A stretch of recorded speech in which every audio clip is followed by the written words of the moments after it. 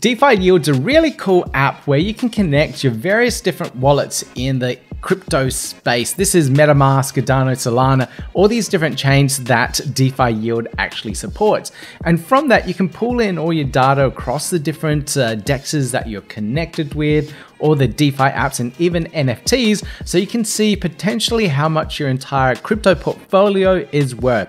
Now, this is really useful in the DeFi space in that you're using all these different wallets, you're using all these different dexes, and it's really hard to see at a glance overall what your portfolio or your speculations in the crypto markets, what they're actually worth. But DeFiYield aggregates all that data together in one place and makes it really easy to see with lots of visual graphs, so you know exactly how much money you've lost. Yeah, I know, I've lost plenty, but this is a really cool thing. And let me just pull it up for you so you have a little bit of an idea of what we're looking at. So this is the DeFiYield app here at the moment, and you can see you can connect with various EVM chains, even centralized exchanges as well, Solana, Cardano, and then the Cosmos ecosystem. And down here you can use ENS domains as well. So if you have one of those, you can quickly pull that up and get connected that way. So I can click on this one here, various EVM wallets here, and even your Ledger Nano and Trezor as well. So just a reminder, if you're in the crypto space, it's very worthwhile getting a hardware wallet. It really helps protect some of your assets. So here I'll just connect my MetaMask wallets just to ask me to authorize. And there you go, you can see a little bit of assets I have on this particular wallet here. Now the really cool thing, because it's EVM based, it's pulling across all these different assets across the different chains at the same time.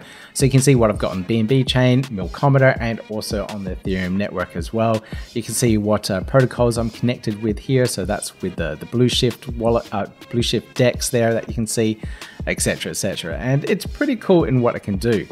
Furthermore, you can add in additional wallets, and I can switch over to my Cardano wallet here.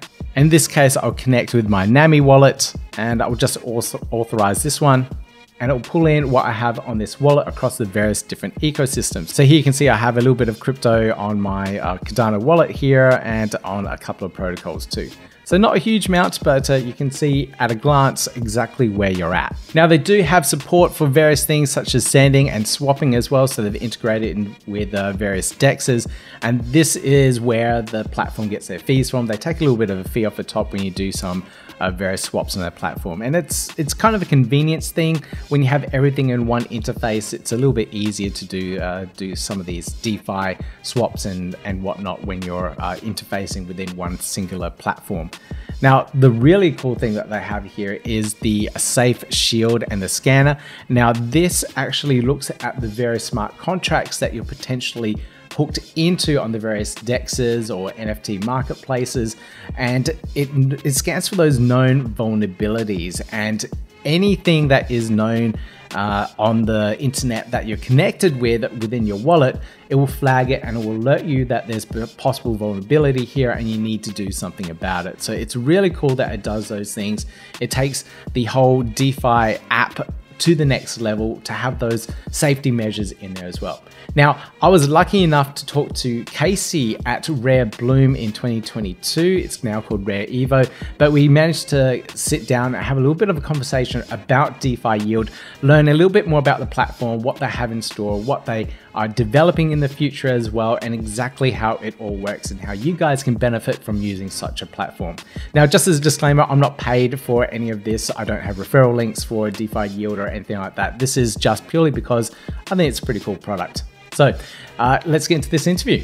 Yeah, gotta do it like that. You've been listening to the Learn Cardano podcast. Gotta get it hype. Crypto is what we like, but this is not investment or financial advice. Gotta do your research, cause it's risky. We know it is. This show is educational and it's informative. Crypto's the future, really, it ain't no debate. So I'm here at Rare Bloom talking to Casey from DeFiYield. This is a pretty cool platform. I watched them develop all the aspects when they were trying to launch in the Cardano ecosystem. So I saw little bits and pieces evolve over time. So I'm pretty excited about this one and talk to Casey a little bit about it. But Casey, welcome to the podcast. Oh, thank you. Thanks for having me. Can we get a little bit of an overview about what DeFiYield is? So DeFiYield is a cross-chain asset management dashboard. We're the first to move beyond the EVM or Ethereum virtual machine space. we're the first to integrate Cardano along with other non-EVM blockchains. So when we talk about our dashboard, there are several key features to it. There's the main dashboard where you can see all your assets on one page.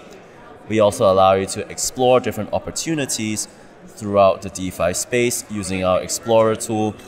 And most recently, and quite importantly, one thing that we've launched is called the DeFi antivirus. So this is made up of two key tools, the scanner and the shield.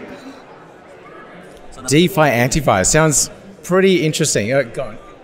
So the DeFi antivirus works similarly to what you will install on your PC. So when you install an antivirus on your PC, what it actually does is it scans for programs that are known to be malicious. Similarly, in this case, we use proprietary smart contract scanning technology, scan smart contracts in less than 10 seconds, identify the vulnerabilities in that smart contract based on a library of over 20 different known vulnerabilities, and give you a personalized risk rating. Then the user can go ahead and revoke permissions to that contract and avoid losing money before the rug pull event inevitably occurs. Wow, that's absolutely amazing, protecting users that way. Okay, so I know this kind of thing happens in the Ethereum space, the EVM space quite often. So is it also scanning stuff in the Cardano ecosystem as well, or looking into potential vulnerabilities there? So yes, we are launching on Cardano very, very soon. Currently, we mainly support EVM chains, but basically DeFi in Cardano remains very young at the moment. We just had a Vassal hard fork that makes things a lot easier to run. And yeah, we do expect that while there are many, many good projects out here, as you can see here in Rare Bloom, inevitably you're going to get one or two bad actors to come in. And yeah, we're building that to preempt this possibility and make sure that Cardano remains safe. Brilliant. So how else and why else would a user use DeFiYield? How else and why else? So first of all, they're able to see all their assets on one page, as I mentioned earlier. Then they're able to figure out what risks they're exposed to and explore opportunities. But the fourth thing that I would like to mention is that we're very, very big on DeFi education. So as we can see over here, we have the book titled The Wall Street Era is Over. So this is actually a kind of beginner's guide to DeFi. It gives you an overview of the DeFi world as well as the story of how DeFiYield started. We also have a YouTube channel with over 10,000 subscribers, and that mainly puts out educational content, the latest news, and also have security content, so educating people on smart contract risk. On top of that, we also have things like copywriting. So we have a Medium page, and that contains various articles such as the ultimate guides to yield farming on various ecosystems. Cardano is one of them, Melcomeda, we just released that recently. And then we also have our community outreach efforts. So that's things like Twitter, Twitter Spaces, where we had over 4,000 listeners in on the Cardano one. That's amazing, absolutely amazing. Now, I'd also like to explain for anyone that is watching and listening as well that if they've never experienced like one of these dashboards before, you could simply, if you're using, for example, Sunday Swap, Wing Riders and MinSwap all at the same time, you basically don't know what assets you have where at a glance. And your platform solves that by connecting them all together, seeing what's in your wallet, where it's connected, and having it all in one place. So you can go, wow, I've lost a lot of money today, or gained a lot of money. That's pretty much the crux of it, right? Yes, that's pretty much the crux of it. So previously you will have to connect multiple wallets, go to different websites to see your assets. But in this case, we have a feature called bundles. So you're able to create a bundle of wallets across different chains.